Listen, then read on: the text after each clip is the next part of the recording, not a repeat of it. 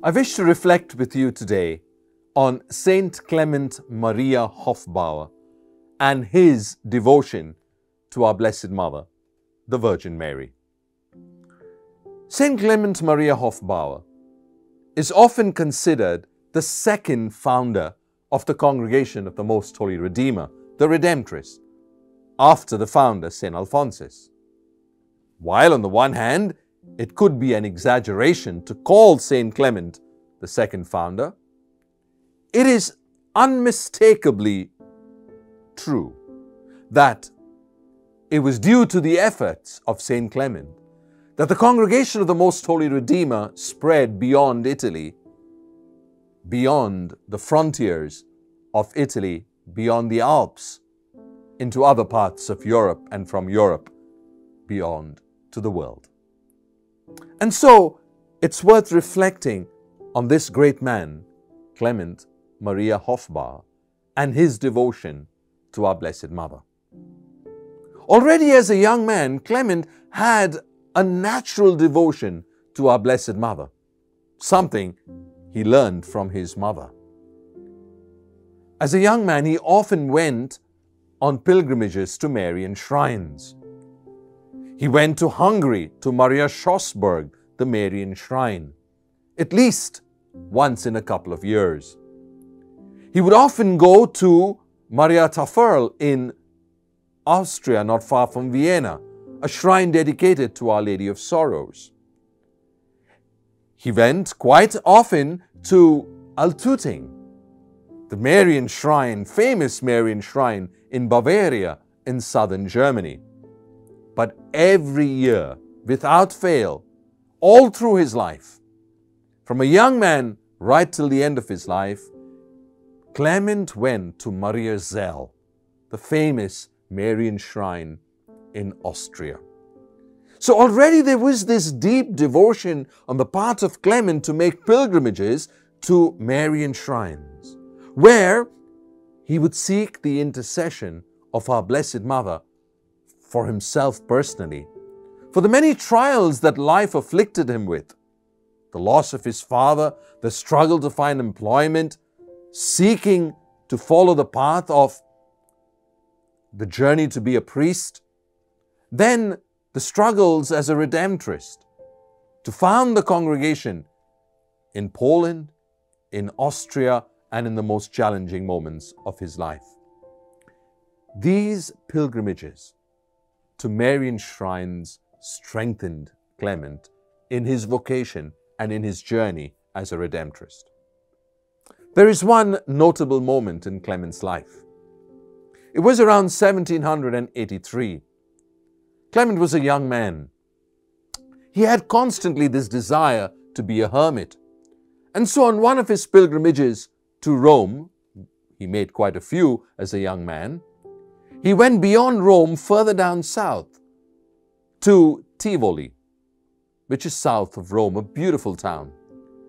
And not far from Tivoli was a beautiful, quiet, serene hermitage dedicated to our Blessed Mother called Santa Maria in Quintiliolo. He sought admission to be a hermit from the local bishop, who eventually later would become Pope Pius VII.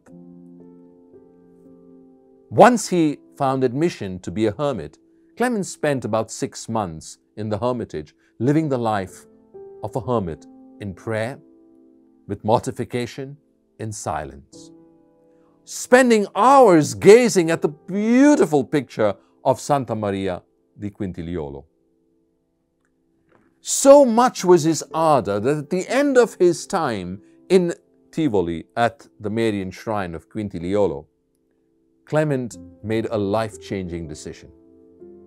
His name up to this time, his baptismal name, was Johannes or John. And he chose now to change his name. And he chose 2 names, Clement and Maria, from the Hail Holy Queen, O Clement, O loving, O sweet Virgin Mary. And so he chose Clement and Maria. And from now on, he calls himself Clement Maria. Like Alphonsus, he insisted always, and he signed his name always, Clement Maria Hofbauer. Clement entered the congregation in 1785, a congregation whose founder had a deep, intense devotion to our Blessed Mother. In fact, Clement had already met Alphonsus, not personally, but through Alphonsus's writing on the glories of Mary, a book that Clement had received and had read in detail while he was a young seminarian in Vienna. This was a book that influenced Clement, apart from the other writings of St. Alphonsus. At a time in Vienna which was being plagued by two very dangerous movements.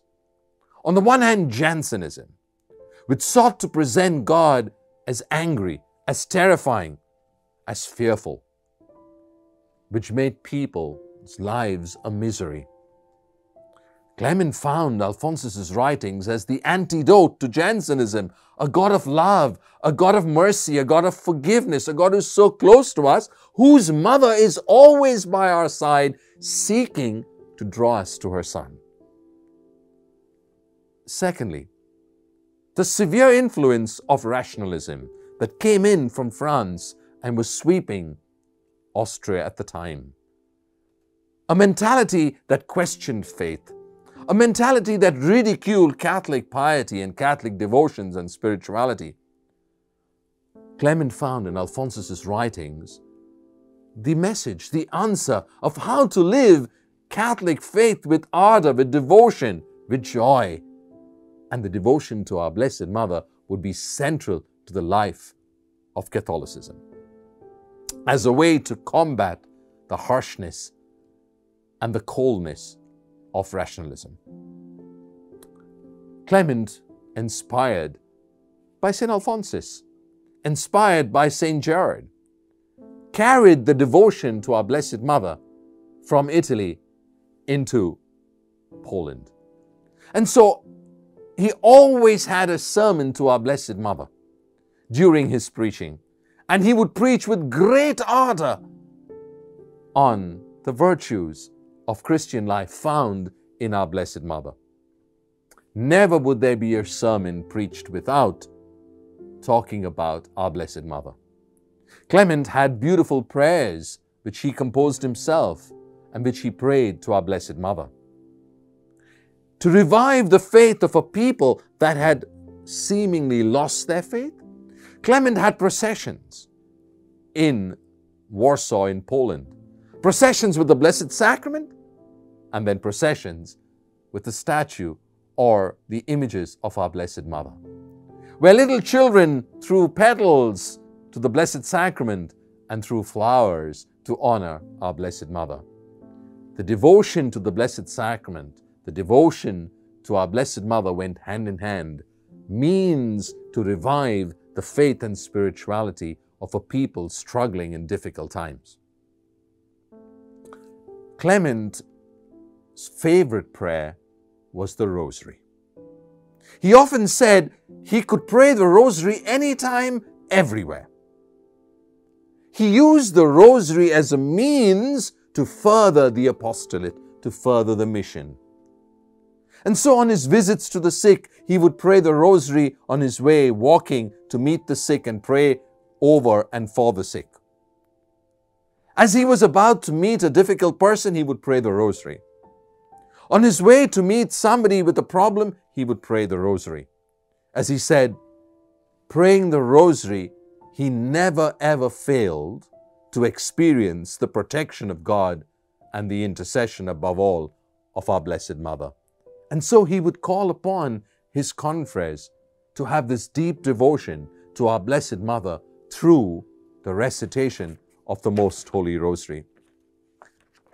Clement was definitely a great devotee of our Blessed Mother. And he once wrote in a letter that he preferred it whenever anybody wrote to him or spoke to him to always address him by the name Clement Mary Hofbauer.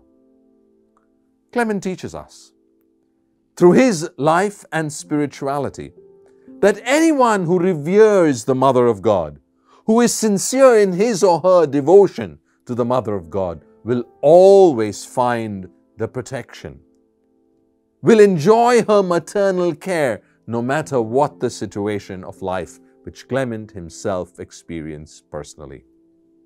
Inspired by the devotion of St. Clement Maria Hofbauer, I invite you now to pray together with me that beautiful prayer to our Blessed Mother, seeking her intercession. Hail Mary, full of grace, the Lord is with thee. Blessed art thou among women, and blessed is the fruit of thy womb, Jesus. Holy Mary, Mother of God, pray for us sinners, now and at the hour of our death. Amen.